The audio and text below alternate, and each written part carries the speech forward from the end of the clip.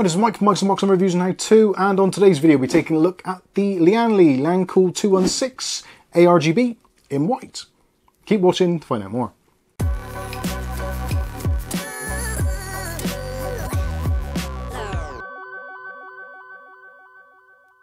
Okay, so in today's video we're taking a look at the Lianli Lancool 216 ARGB in white, as you can see here, and it is extremely white. Very, very white indeed. This is almost bordering on that kind of bluey white. It is very, very white, but for you, you may absolutely love it and it may be just what you're looking for. If it isn't, don't worry, there is a white version and also there is a black version, and there are varying options as well with and without addressable RGB fans, which is kind of what this case is all about. Up front, we've got a very unusual setup of two 160mm ARGB fans, which are custom made by Lian Li for this particular case. 160mm is something quite new for the PC industry. It's slightly rare, but they do look absolutely excellent and they move an absolute ton of air.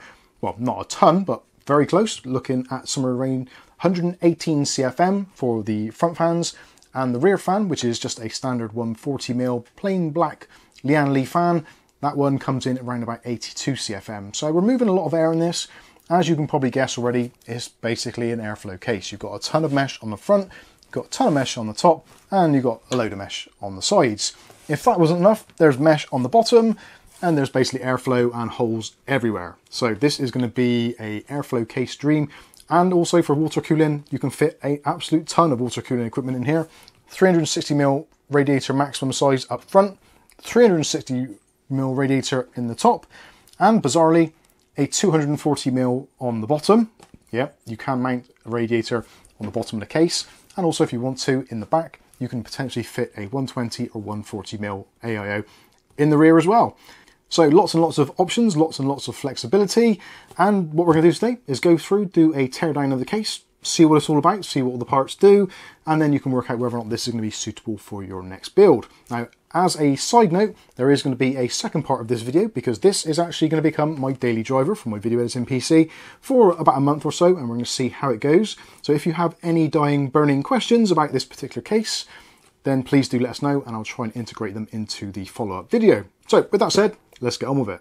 So first of all, what is the 216 all about? Well, obviously, like I said, it's basically about mesh, fans, and value for money, which we haven't even touched on yet. Now, at the moment, at the launch price of this, which is around about sort of late 2022, early 2023, waiting for stocks to come in, as with most things these days, this you can pick up now from places like overclockers.co.uk for somewhere in the region of between £100 and £115 at the time of filming. Clearly, I am going to put some links in the video description, so please feel free to check those out, and I would certainly suggest shopping around, but at the moment it does seem that overclockers do seem to have some pretty keen pricing on them, so I would certainly give them a look. Alternatively, you've got all the usuals like Amazon, etc. Again, we'll link those in the video description. Anyway, moving on. So, front panel, very nice. Got options here, 360mm radiator, 280mm, 240mm, etc, etc. When it comes to fans, I'll show you the fans which are included. Very easy to do, in fact. You've got this nice mesh front panel. There's a grab handle at the bottom here. So all we do is grab that on the bottom, give it a quick yank, so to speak, and this bit comes off. And as you can see, the mesh is pretty good. Quite nice and fine. So you don't need any additional dust filtration because, as we know, a filter on a filter is basically going to choke off airflow. So this is kind of somewhere in between of having excellent filtration and excellent airflow. It's somewhere kind of in between, so it is going to filter the majority of particles, not all the smaller ones, but on the plus side it is going to let through a ton of air, which is pretty much what most people want these days with their PCs. Something that people do want with their PCs is also flexibility. So with this at the moment, currently the setup is with the I/O on the top here, of which there is a USB Type-C, two USB 3.0s, a combo headset and mic jack, a reset switch, and a power button. Very easy to do. All you do, undo those two screws there, and bada bing, bada bang, you can replace this plastic section here and switch those two around. So then, as you can see on this side bit here, you'd now have your I/O down here. So if this is going to be on your desk and you want your I/O right next to you, so you can plug in your USB devices, etc., flash drives, pen drives, headsets, microphones, whatever, it's just a little bit easier to access there. Again, choice is entirely up to you. And you're probably thinking, well, how the heck am I going to do all that? Well, it's actually very easy. There's 6 screws, 2 there, 2 there, and 2 there. Undo those. You can remove the fans in its entirety on their brackets, And the brackets as well give you the flexibility of changing the fans out. Now, when you're buying this case, obviously part of the price, the investment, is with the fans as well. So potentially you're not going to want to do this, but you do have the option. So if you get tired of these and maybe you want to switch out to 3 120s, all you do, spin it around, look at the brackets on the back. There's 3 dots, top and bottom. The outermost ones are going to be for your 160s. The innermost ones are going to be for your 120s. And in the middle is going to be for 140s. So you can have 2 160s, 2 140s, or 3 120s. Pretty straightforward. Like it a lot. So it's a nice design there. The fans themselves are just your traditional 3-pin addressable RGB and 4-pin PWM. They are daisy chainable and they do run along the top in the back, which we'll show you later, into their own integrated hub in the case itself, which will take up to about 6 fans. So potentially you can add more in there. It has got 1 PWM lead coming off it and 1 addressable RGB lead and a SATA cable for power. But yeah, makes it for a pretty simple wiring setup. Moving round to the side panel. Now the side panel is, it's a work of art, it really is. So all you have is 1 screw holding on the back. So loosen the screw off, if you can just about reach it. And there's a little tag on the side. All you do is pull the tag towards you from the top. So the glass basically folds outward. There's 3 little tags at the bottom, which rest into the top of this mesh section. And basically the glass kind of slots in, pushes in and falls out. You'll see what I mean. So pop that out from the side. There are, at the top, receivers. And there's little kind of ball joints that go there. And at the bottom there, you can see the 3 tags, which rest into the top of this section here. And then you can also remove that should you want to. To remove this side panel, this nice mesh bit, which obviously, if you want to, you can have it as airflow. So you can have fans mounted on the top here, pulling cold air in. Or if you want to, you can actually blank this off. There is a channel behind. So undo the screw, slide backwards, and you can pull this off. So you've got this nice mesh section. There is like a ridge, which runs all the way along, all around the outsides. So if you don't really like the mesh thing and you want to block that off, you could actually get some like plastic board or some sort of modeling board and put it in there and you can cover that up entirely. It may not look as nice. Obviously, it's pretty handy to have it there for extra airflow should you need it. But if you want to blank it off, you can do relatively easy. And with that out of the way, we can then see inside to the basement section. So in the bottom, you've got room for up to a 220mm power supply. When it comes to air cooling, now you can put in up to 180mm tower coolers, or with your GPU sizes, GPUs are going to be anywhere up to around about 390mm, 392 I think it is. That's huge. You've got a lot of room there, you really have. Even if you're looking at an RTX 4090, you shouldn't have any issues in here whatsoever. And that is if you mount it vertically or horizontally. And yes, you do have the option for both. Now sadly, because of the price of this case, clearly you're not going to get a PCI Express Gen 4 riser cable included in the price. That would be lunacy. But you can mount your graphics card horizontally or vertically. Relatively straightforward as well. So on the back, I've currently got this into the vertical mount. And all you do, undo the 4 screws, pull this unit out, twist it around 90 degrees, put it back in, and then you've got your traditional horizontal mount. So very easy, straightforward to do. The only thing which might be a bit of a pain in the backside is actually getting to the screws themselves. So when it is in vertical mode, because of where the screws are, actually getting a screwdriver down inside, you might need to remove the fan on the back there just to gain access to the screws. You can see it's going to be a little bit tight, but certainly it is manageable. So other things of note on this front section, so obviously you can see at the back there are a couple of drive caddies. We'll take a proper look at those when we go round to the back side because they're going to be easier to pull out. You've got up to 75mm of depth here from the fan mounted section to this section here. So if you want to put a radiator in here, plenty of depth, and if you want to do some sort of crazy push-pull situation, then you can do very easily. 75mm is going to give you a ton of room. Moving across, so we've got these 2 sections here. So these can be used either for mounting fans to, or just for basically getting airflow through. However you want to do it, very easy to remove them. So just 2 screws at the front on both. And don't worry, if you take them out, they'll only physically go back in one side. They don't move around too much. Also, there's some pre-drilled holes. So if you are going for a vertical GPU mount, there's a few options there. You can have it very close to the motherboard, or you can bring it closer to the glass. Ideally, closer to the motherboard is going to be better, but if you're having issues with maybe RAM clearance or your AIO, that sort of thing, then you can move the graphics card slowly, slightly forward. So yeah, ultimately, you're going to have somewhere in the region about 2, maybe 3 inches of gap between the glass and the GPU, which is going to be more than enough to get some decent airflow into it. Other things of note, so there is what they call a water cooling mode or an air cooling mode. It's a little bit marketing BS, but it kind of does work. So as you get it from the factory, it's in what they call water cooling mode. So this gives you the emphasis on room at the top of the case. And if you want to change modes, it's very straightforward. All you do, where the actual motherboard pillars are, there's an up and a down mark. So in the down position, it's water cooling mode. If you have it in the up position, so there's each one of these pillars has got a hole above it. So move all of the pillars up, all 9 of them, which is going to be a real drag, but it is what it is. So move those up. They move up about 1 inch. Obviously, motherboard is going to move up about 1 inch. So this gives you a little bit more room at the bottom. So you can have a couple of fans mounted down here. So 120mm fans underneath your graphics card, pushing some cold air from this side mesh section. That's going to be pretty good. So cool air in there, straight up through there, into your graphics card, keeping your graphics card cool, making it boost higher and longer, hopefully, and giving you better FPS. Potentially, depending on what your game and your power supply and all those other kinds of things, which are all part of the equation, but you get what I mean.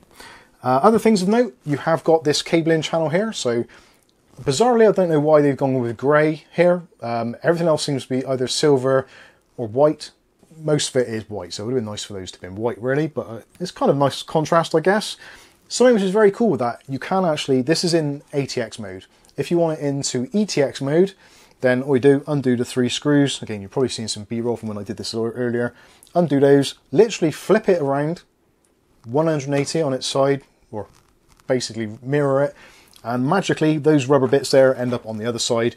So it just means your motherboard can come across a lot further, giving you a little bit more room for cable management. Something I didn't mention as well, when it goes into water cooling or air cooling mode, when you move your motherboard pillars, you also change the rear IO shield section. So there's like an inch gap at one end or the other. So yeah, you move that around. That's a couple of screws again, very straightforward to do. As is pretty much everything on here. There's what seems to be limitless things you can do with this. It is absolutely insane. What else have we got here? I think that's pretty much it. Loads of room for cable management. If I flip it down a little bit, you can see you've got some pass-throughs there. There's some more in the top. And like I said, in the top you can put a lot of fans.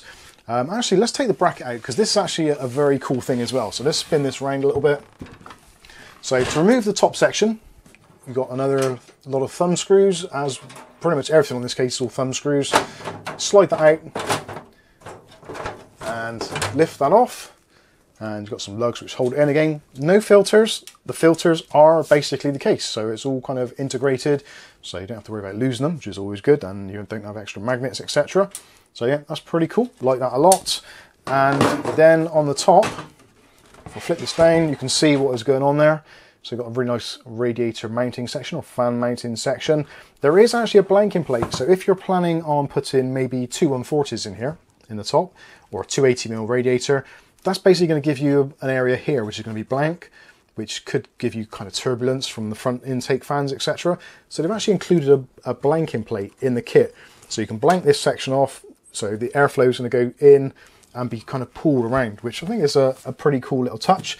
Something else which is a very cool little touch, this whole bracket comes out for ease of access, which I can show you now. So let's put that down again.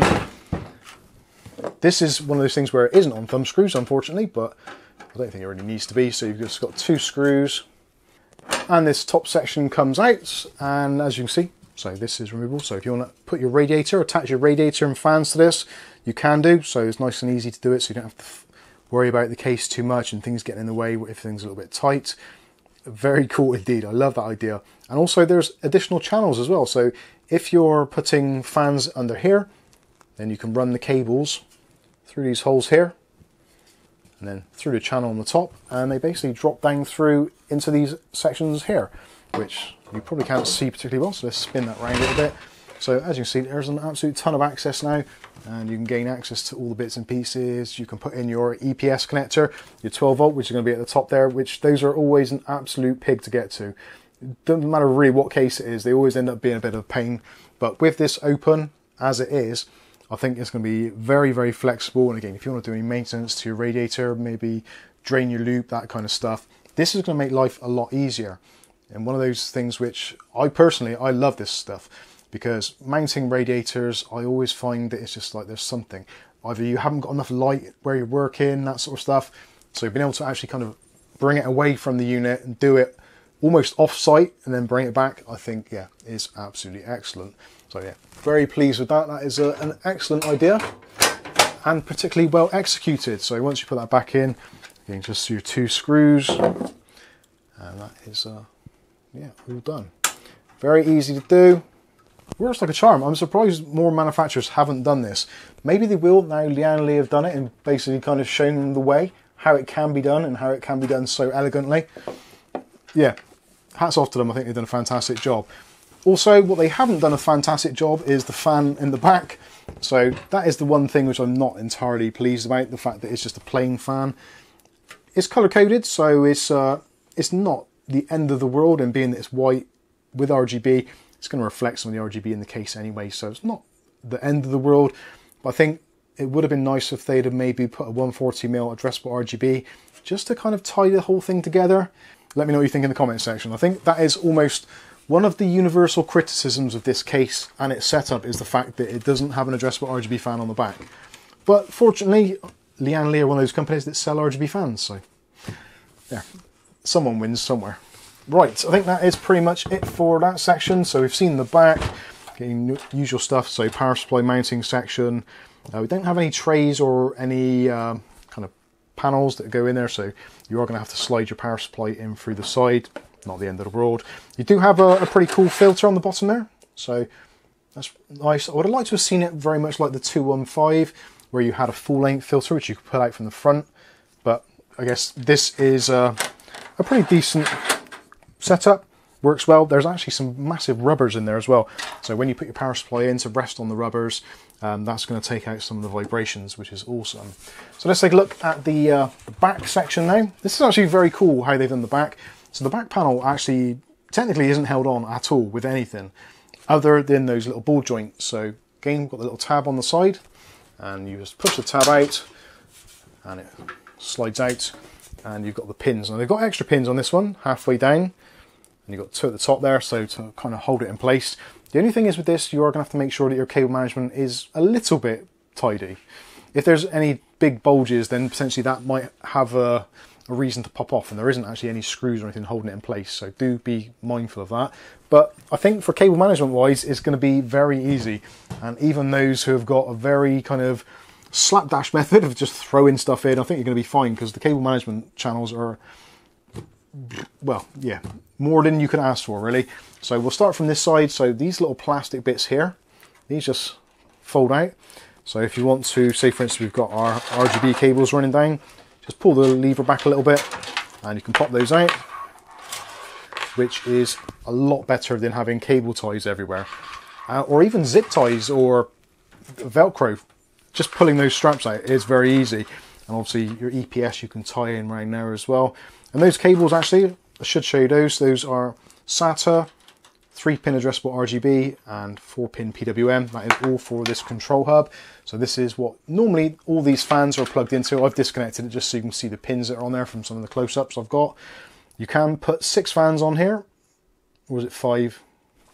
1, 2, 3, 4, 5, 6. I was right the first time. So 6 fans on there, and also you've got a whole bunch of outputs for addressable RGB. So 1, 2, 3, 4 of those.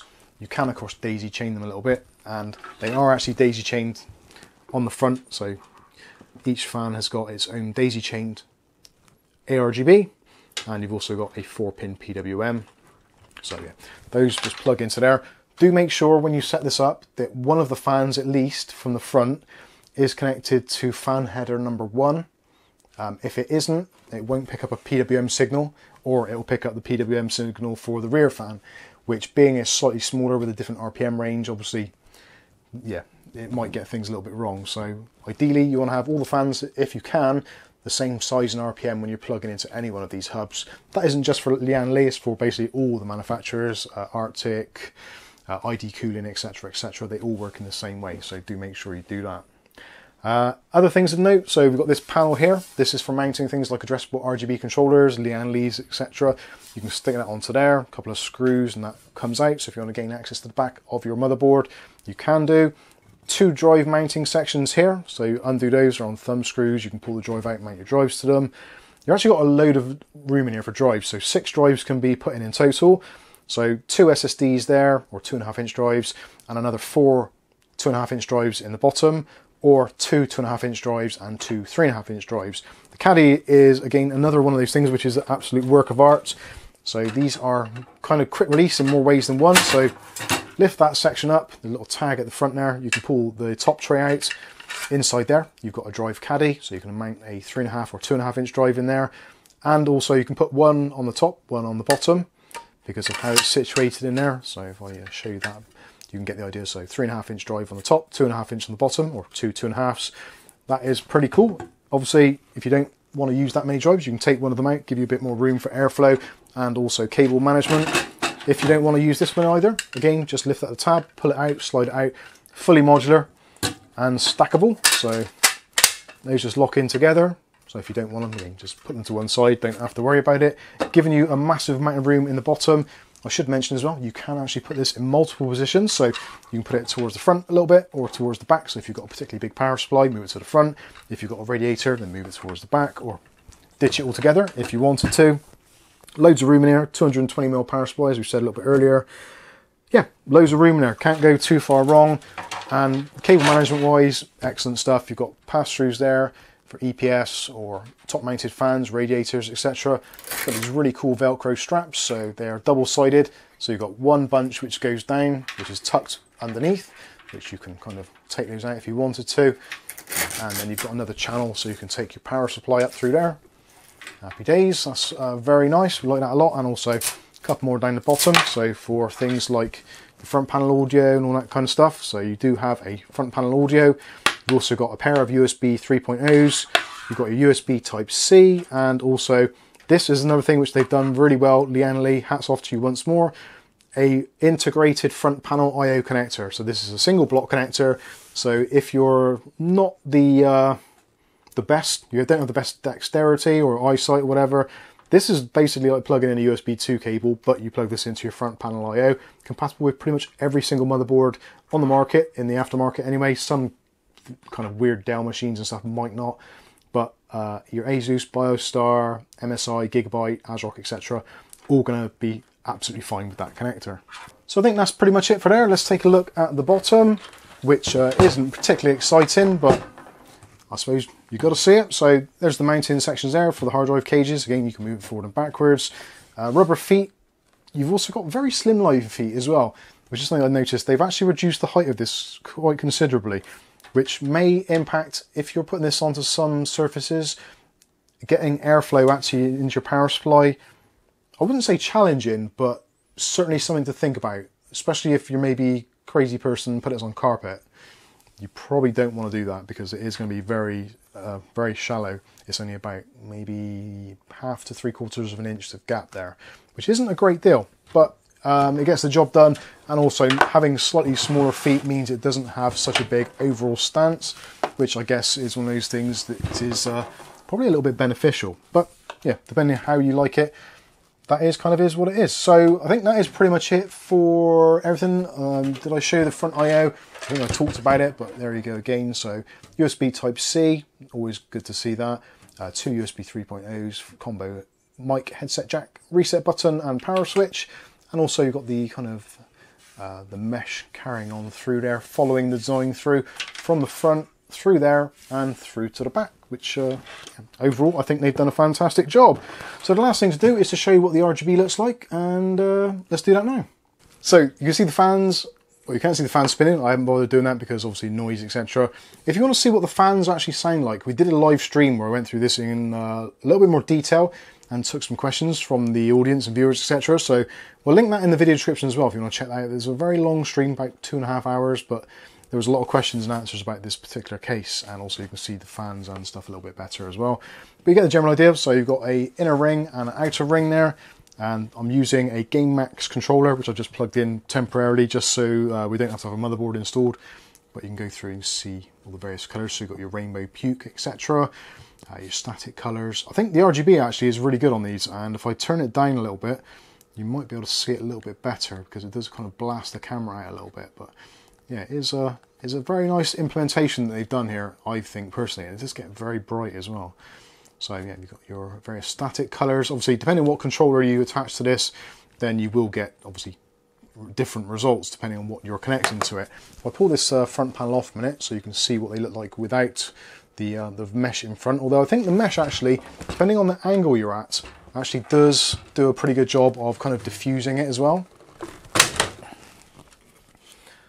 So now you can see what it's like internally. Let's go for auto. So there we go. There is your kind of rainbow puke. It doesn't look quite as good on camera as what it does in real life. The colours are very vibrant and it's a very pretty look. I do like it. It is pretty cool. I'm not entirely sure how I feel about 160mm fans. That is something which I feel is going to be down to the individual. I think they make up for a lot of things. So if you were a fan of the GameX F15, for example, or the kind of the younger sibling of this, which was the Lancool 215, which I was a big fan of, that had two 200mm fans up front, which was good. But the 200mm fans are one of those things where they're good, but only for one purpose, and that is for low RPM, moderate airflow, because you don't get the static pressure, and also a lot of the fans were kind of blanked off at the sides with the metal bars, etc., which they've completely eradicated in this. So there's basically no restriction or no resistance behind the fans. There's no filtration as such other than the front panel. So these 160s are going to have a lot greater kind of staying power and almost more static pressure to push that air through. So you've got the equivalent of 320 mils worth of air going through there, which is yeah, pretty awesome. So if you are into Lianli cases, but you don't want to spend absolute fortune and you don't want something quite as big and as heavy as the Lancool 3, then I think the Lancool 216 has done a very good job, and it's come in, considering the inflation as it is at the moment in the UK and pricing, etc., import duties, yada yada yada, to be able to still do this for about 100, 120 pounds, depending where you're shopping at the time of filming, I think they've done a really good job. I was expecting it to be closer to 150. It would have been nice for it to be in a perfect world and inflation not be where it is, and this be at that kind of magical kind of 90 to 100 pounds mark, but it isn't that world that we live in. So yes, there is some increased costs, especially here in the UK anyway.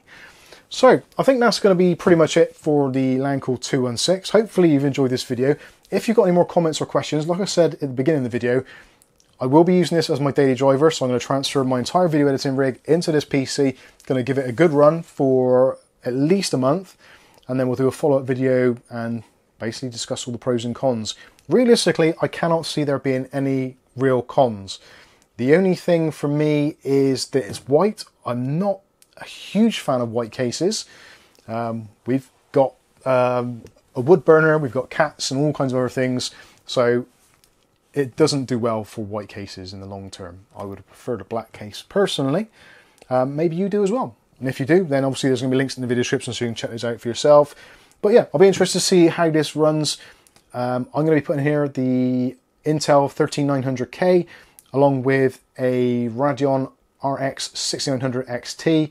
So there's going to be some pretty beefy parts in there. So this thing had better do some really good cooling, which, to be honest with you, with all this mesh and these fans, if it can't cool it, then I'll be amazed. But anyway, if you want to find out more, make sure you stay subscribed, and it's very easy to do. Just hit that subscribe button and the chime notification to be notified of future video releases. I think that's going to wrap things up. I've been Mike. This is Mike's Unboxing Reviews and How To, and hopefully we'll catch you in the very next video. Thanks for watching.